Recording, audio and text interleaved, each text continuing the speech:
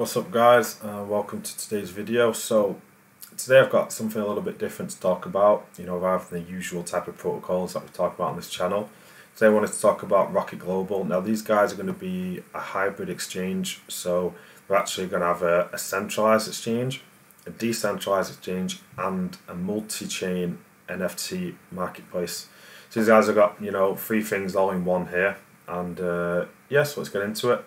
So these guys have took the highest KYC by the House of Obsidian, which is always something good to look out for. Usually when projects go for this, it tends to mean that they're safe. So far we've not seen a project that has took the highest KYC by Obsidian and ended up being something malicious, so it's always a positive start.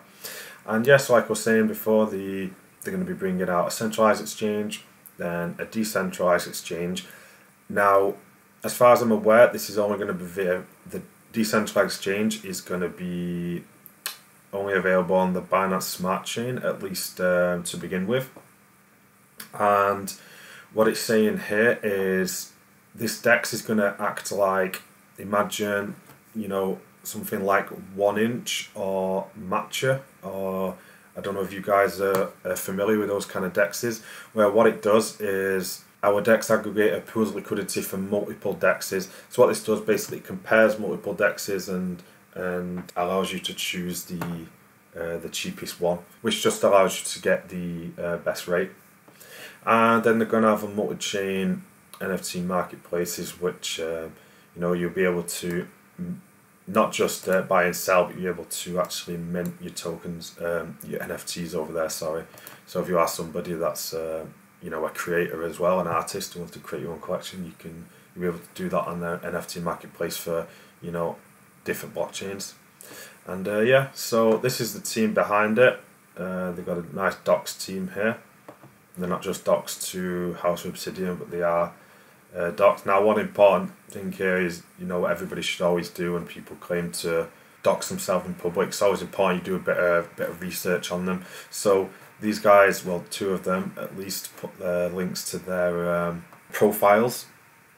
Now, if you actually click on this, I won't do it now, but I'll put a link to the website and you can go in and check yourself. But if you want to click the website, you can see that this guy here is linked to a lot of different news articles, and you can tell his profile is legit.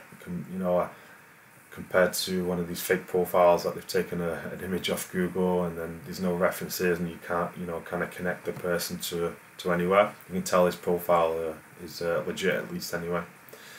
And yeah, so head over into the white paper probably, so I can show you some of the highlights about the exchange now.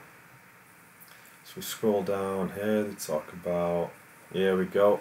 So they're saying that the exchange is going to be front-running proof. It's going to be impossible for the exchange to front-run users' orders. With exchange, you will be able to deposit and withdraw fiat from there. It doesn't go into too much detail talking about commissions or fees and that kind of stuff yet. This is I guess in a way kind of like the first kind of basic white paper that they've released on all this. Yeah, moving on here, it talks more about the NFTs, saying the trades will be able to be done with near zero transaction costs. You can mint your own NFTs, this kind of stuff. They've also going to have a high yield farming protocol, so you will be able to stake their native token and earn some yield from that as well. So yeah, they've got a lot of unique ideas coming up, quite an extensive roadmap of things that they've got to do. And yeah, so a little bit about the tokenomics as well. So the private sale and the pre-sale together will make up just 18% of the token supply. Now, the private sale will have a vesting schedule, but for those guys that are jumping into the whitelisted public sale, there won't be any vesting period whatsoever, so you'll be free to buy and sell your tokens when you want. And yeah, so like I say, it's quite early on in this project's roadmap really.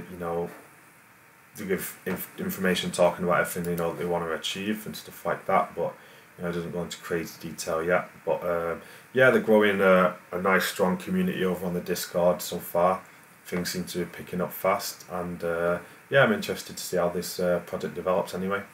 So I'll put all the links to the project in the description of the video, and whitelisting is currently available for that public pre-sale. So you want to head over there and find yourself a way to get a whitelist. It's not too difficult.